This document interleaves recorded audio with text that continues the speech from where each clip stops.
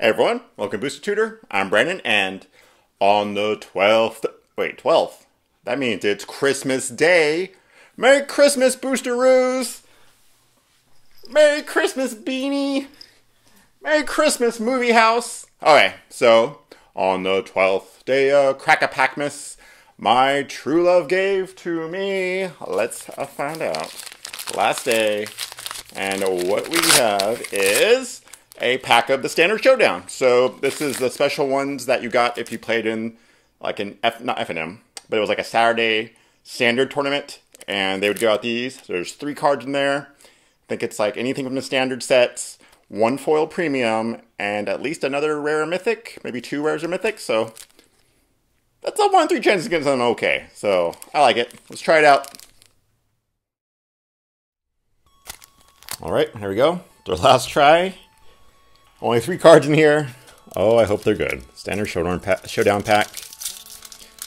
Never opened one of these before. Oh, let's see here. We got Panharmonicon.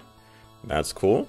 Panharmonicon, 4 mana, artifact. If an artifact or creature entering the battlefield causes a triggered ability of a permanent you control to trigger, that ability triggers an additional time. So ETB effects, get them twice. Let's see. Okay. Our other rare is, oh geez, Munda, Ambush Leader, Munda. 2 red, white, legendary creature, core ally, haste, 3/4, rally. When he or another ally enters the battlefield under your control, you may look at the top 4 cards of your library. If you do, reveal any number of ally cards from among them, then put those cards on top of your library in any order, and the rest on the bottom of any order. For draft, he was pretty good. 2 colors kind of suck, but the fact that he could just kind of, I want to say, filter out your deck if you have allies. He's just making you scry 4 each turn for allies, basically. Not bad. And Panharmonicon, I said, I've drafted this before. It's fun. It's more of a fun card than like a really good card for draft, but it is definitely fun and can do some crazy stuff. Let's see, there should be a foil. It is white. It is a 2/4. Oh, jeez. Steep Glider, 4 and a white. Creature, elemental, flying vigilance. 1 and a white. Target creature with a 1/1 counter on it gains flying and vigilance until end of turn. It's a 2/4. So 5 mana for a 2/4 flying vigilance. Target creature with 1 counter. I mean, jeez. I'm not gonna first pick that guy. He's not bad. I think I'd take the Ambush Leader. Though, to have fun, I'd take Panharmonicon. You can do a lot of crazy stuff in Kaladesh with it. Not that matters because you're never gonna draft any of these together. Well, that was disappointing. So, guess what? I'm gonna do a second one. Because we haven't opened anything that good. So, here we go. Standard Showdown pack.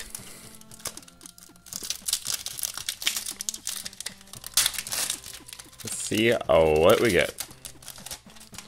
We've got Aetherflux Reservoir.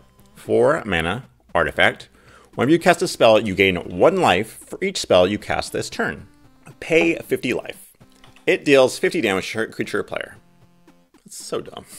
No, you're not going to play this in draft. This is horrible. And Planar Outburst. There you go. Planar Outburst. 3 white, sorcery. Destroy all non-land creatures. Awaken 4. Pay 5 white. If you cast this spell for 5 white. Also put 4 1/1 counters on target land you control, and it becomes a 0/0 elemental creature with haste. It's still a land. So for 5 mana, wipes all non-land creatures. For 8 mana, it wipes all non-land creatures, and you get a creature land. That's a 4/4. So amazing card. Definitely first pick it. It's just so good. And our foil is a green card that is a spell. It's probably a common. It is a common. Larger than life, 1 in a green, sorcery. Target creature gets +4/+4 and gains trample until end of turn.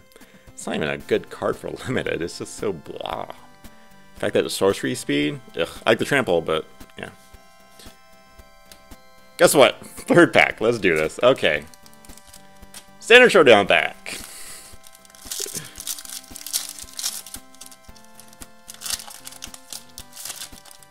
Hey, Elder Deep Fiend, you're not played anymore. 8 mana, creature, Eldrazi Octopus, Flash, Emerge, 5 blue.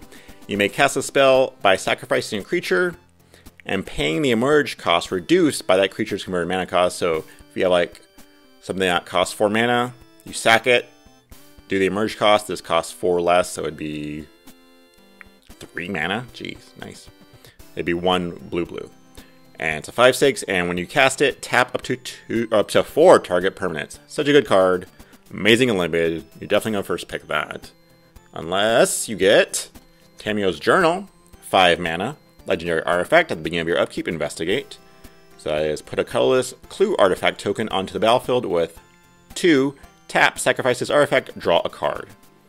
When you tap it, sacrifice 3 clues, search your library for a card, and put that card into your hand, then shelf your library.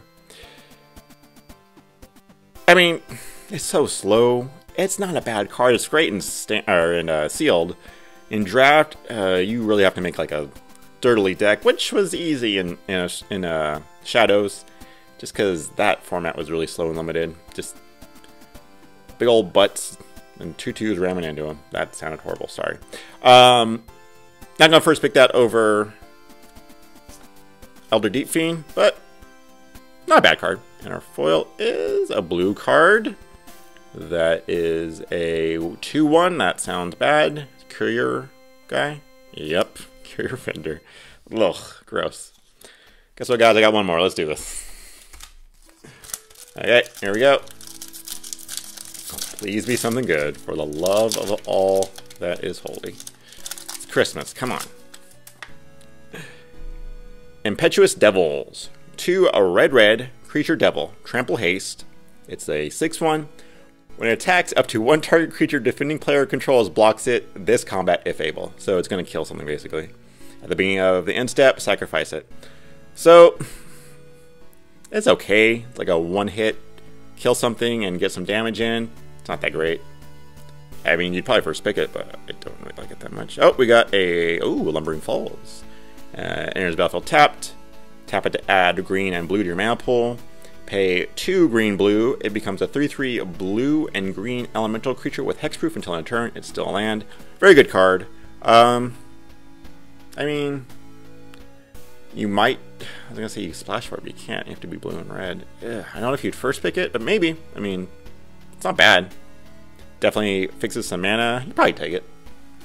And our foil is okay. You know what? At least it's a foil rare.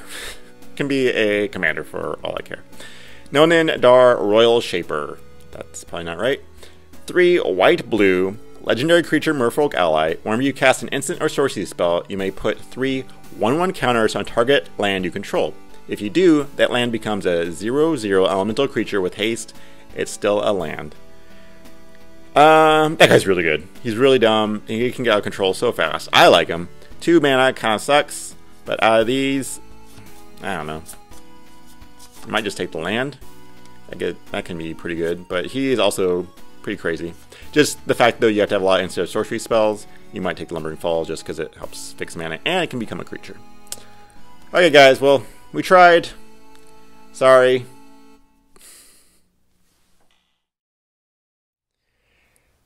Alright, well, we tried. I don't know what happened to my luck. I usually have good luck opening packs. Not this Christmas, apparently. Wow. Well, if you still want to try and win all those cards we open, Elvish Piper's in there, Gamble. That's about it. Maybe some other kind of cool things. If you want to try to win those, patreon.com/boostertutor. Give $2 or more. Get your name into an entry to try and win it all. If you want to follow me on Twitter, booster_tutor. And you know what? Thank you so much, everybody. This was a fun experience. I love doing this, actually. You guys are great. Have a Merry Christmas. Happy holidays, wherever you celebrate. I'll probably have another video this week. If not, have a Happy New Year. And see you next draft.